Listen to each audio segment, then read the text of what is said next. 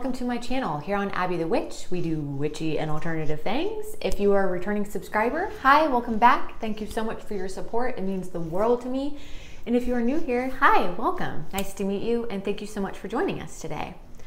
So here today on Abby the Witch, as promised, I'm going to be talking about what I brought with me in my travel altar, or what I put in my travel altar when I go places, and I want to bring my altar with me. And I want to do witchcraft in other places and magic in other places. What do I bring with me? Your travel altar may look different than mine, and I would love to know what you put in your travel altar, so let me know down below. So before I show you what's in my travel altar, I wanted to go ahead and give my shout out for today. So if my shout out for this week, I should say, because I post weekly, my shout out for this week is Aurora Dawn. She is another witch here on YouTube. I adore her. I am so glad I found her channel. She has some really cool content on her channel. It's very like practical. She just shows you how to do things.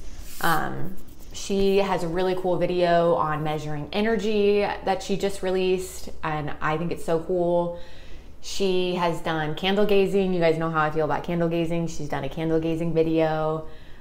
She talks about all kinds of things, and she's really cool. She's very experienced. She's been practicing, I think she's been practicing for a while. So go show her some love. Again, her name is Aurora Dawn. She goes by Dawn. I will link her down below. Go show her some love and support. Okay guys, so let's go ahead and jump on into the content of this video. Let's do it. All right guys, so I first just wanted to show you what I actually put my travel altar in, like what my travel altar is, like how I transport things. I put my travel altar and actually use the surface of this as my altar. This is a cigar box. It's just an old cigar box. It latches, it's amazing. It smells like cigars. It smells great.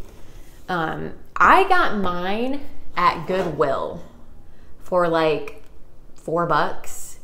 I actually got quite a few old cigar boxes. Someone was a cigar, apparently a cigar collector or something, and donated all of their old cigar boxes to Goodwill, and I am very grateful because I use them. Now, I was told, I don't know how true this is. I kind of want to go and just try it out myself, but I was told that if you go into a smoke shop where they sell cigars and you ask for old cigar boxes, they'll just give you for free old cigar boxes. I don't know if that's true. Don't take my word for it. Take me up on that? I don't know. I kind of want to go try it myself.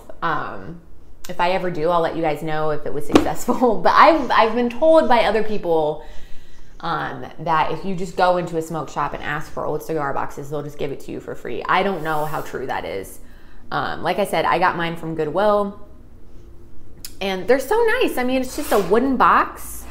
It has hinges. Mine, not all of them have clasp, but mine has a little clasp. Yeah, it worked perfect. Let's open it up and see what I have inside, shall we? So, and I loved this cigar box too because it has the yellow highlights. I just thought it was cool. But anyway, the first thing that I thought to bring was candles. Candle gazing, like I said, huge part of my practice. Candle magic, huge part of my practice. So I had to bring some candles, but in this tiny little cigar box, I couldn't fit like my big, I don't know if you guys can see in the background, like my tall glass candles that I usually use at home. I can't fit those in here, obviously. So I actually, and I'll link these down below, I got a package on Amazon, really cheap too. I think it was cheap, I can't remember. There's all kinds of choices you can look at if mine is too expensive for you, but I got colored tea lights. And I got a package, has, I want to say 10 different colors, 5 of each color, okay? So there was quite a few. So I brought black, bring a black candle with me. I always light a black candle during my practice, I always do. White, I brought blue because I was going by the water. I didn't know if I was gonna do water magic. Another black candle just in case, because that's the candle I like the most. Yellow and red. I just threw a few colors in there, but the only ones I ended up lighting was black and white. But I knew I was gonna have to bring a black candle, and I was like, what am I gonna do? Yeah, there's colored tea lights. I don't even know. I didn't even know, but there is. And there's actually, I actually saw these before I looked online. I saw them at a metaphysical shop that's nearby my home here in Indiana called New Age People. And they had tea lights too, tons of different colors of tea lights. So who knows, you might want to go check out your metaphysical store near you. They might have some colored tea lights for you. I don't know, they might. But they do have them on Amazon for sure. Like I said, I'll link those down below. That was a must for me. All right, guys, so the next two things that I brought, I was just gonna bring, smudging is another huge part of my practice. And I was just gonna bring a palo stick, but I decided that wasn't enough. It smells so good. And I actually brought a little tiny nub of sage. Now I do know that a lot of metaphysical shops, and there are a lot of sites online, including Amazon, do your research though, you can get little mini smudge sticks. Now, since I already had this little nub and I knew it was gonna be enough for me for vacation, I didn't bother getting that. But I do know that there are many smudge sticks that you can get out there that are way easier to travel with. Palo sticks are easy, Palo Santo, because they're skinny, just chunks of wood, just throw it in there. But yeah, if I can find a link to a reputable source of mini sage bundle sticks, smudge sticks, whatever, I'll link that down below as well. All right, so the next thing I had to bring were some crystals. Now, obviously I'm not gonna bring all my crystals. I have a huge collection of crystals that I love, but I wasn't about to bring all of them. So I just brought ones that I use the most, or I thought I would probably use most on vacation. So I always, when I'm traveling with crystals, and my tarot cards too, I'll get to that though, I always put them in a nice pouch. I never just throw my crystals in the box. I never just throw my crystals. Now, if I'm like going out to Target or something like that, yeah, like I might stick a crystal in my pocket. I usually don't. I usually wear my crystals. But anyway, if I'm going to be bringing crystals with me, like traveling somewhere, I put them in a nice pouch, not only to protect them, but I just feel like it's just more respectful to them. I don't know, if that doesn't call to you, then don't worry about it. I worry about it. So I put it in a nice pouch material. Yeah, I just think it's important to do that. Just nicer to your crystals. I brought clear quartz and black tourmaline. Now these aren't two of my, oh, you guys can't even see that, can you? These are two of my most used crystals. I use clear quartz and black tourmaline probably the most. So I knew that these were gonna be ones I wanted to bring. Clear quartz especially is just like a multi-use. It's like my multi-use crystal. I can use it for so many different things, as I've talked about previously. Black tourmaline is very important to me as well for protection. And yeah, was not going to go anywhere out of state without without these two crystals for sure. Always bring those. I view black tourmaline as protection, and clear quartz, like I said, is multi-use, but it's mostly like my energy bank. The last two crystals that I brought, or stones, hematite. I brought hematite. I associate hematite with attracting and balancing. It has magnetic properties, so I kind of associate it with attraction and balancing, like balancing on the poles or whatever. That's what I associate hematite with. I was hoping that maybe bringing the hematite with me would attract some of the cleansing energy of the Great Lake that I visited. I truly feel like it did. It helped me anyway. And then the last crystal, or I'm sorry, stone, whatever you guys want to call it, I don't know. I call them all crystals, but I brought my labradorite. Like I said in my last video, I think it was my witchy haul, and this was in that video, I'm obsessed with my labradorite. I pretty much at least look at this guy every day. He's one of my go-to crystals now. I associate labradorite with a few things, but mostly connecting with spirit, connecting with the mystical, all that is mystical.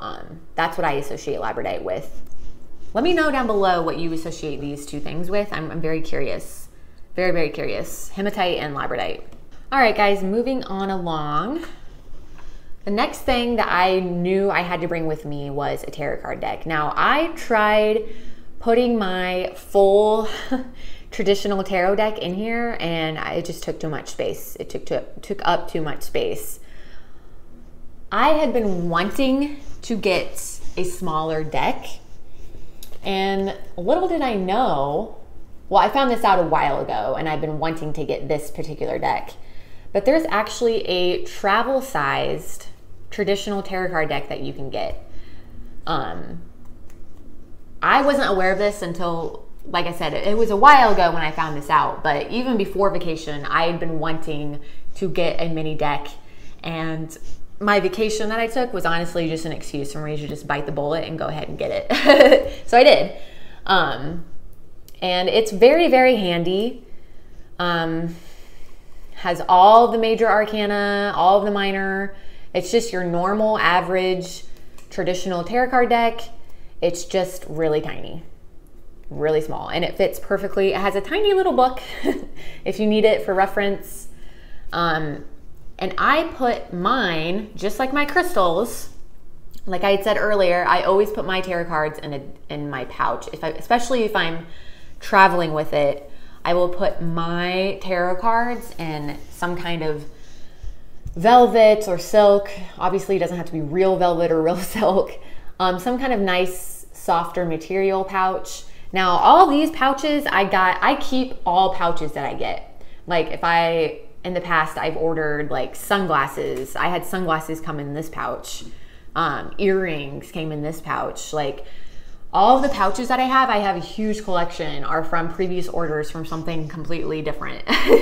Like I just keep all the pouches because I know that I like to keep my crystals and all kinds of things, tarot decks, in these little pouches. They come really in handy for traveling, for sure. So tip to the witch, if you order anything and it comes in a nice velvet pouch like this or whatever, keep it and store it like next to your altar or whatever. Comes in handy. I also brought some of my loose incense that I made myself.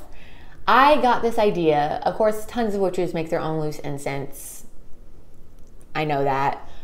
I finally got fully inspired to make my own loose incense from Amethyst Ascension.